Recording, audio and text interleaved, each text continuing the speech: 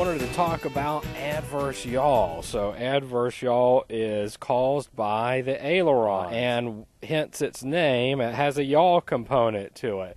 So essentially it deals with when you turn the aircraft, for instance, this aileron will go down and then the other aileron will go up.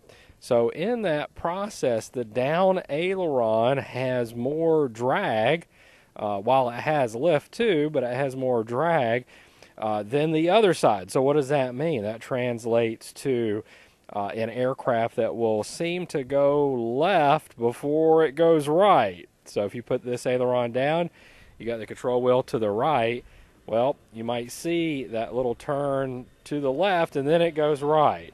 Now on the converse, if you want to make a left turn, this aileron will go up and it won't have quite the drag that the right aileron does. So therefore, it'll have that less drag, and so when you make that left turn, you'll see the aircraft go to the right just a little and then back to the left. In some aircraft it's pronounced, in others it's not. Can you name an aircraft that has a significant amount of adverse yaw due to its design?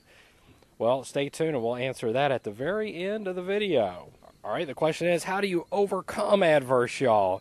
And so how you do that is through the rudder input. You can't always rely on the design of the aircraft and the interconnect system between the ailerons and the rudder to save your bacon, so to speak.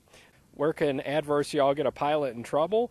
Well, it's typically in the traffic pattern. You're down low and your slow speeds. If you do not use adequate rudder to counteract that adverse yaw, well, you can set up for a stall spin scenario.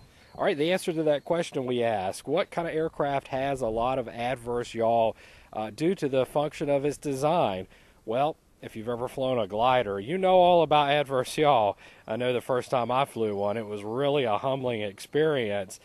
I had a glider instructor tell me, if you want to turn the aircraft, well, do it with the feet first, or rudder first, and then put the aileron in. And that was just a great amount of help for flying sailplanes. Aircraft like this typically have an interconnect system which helps you add a little bit of rudder if you neglect to do so.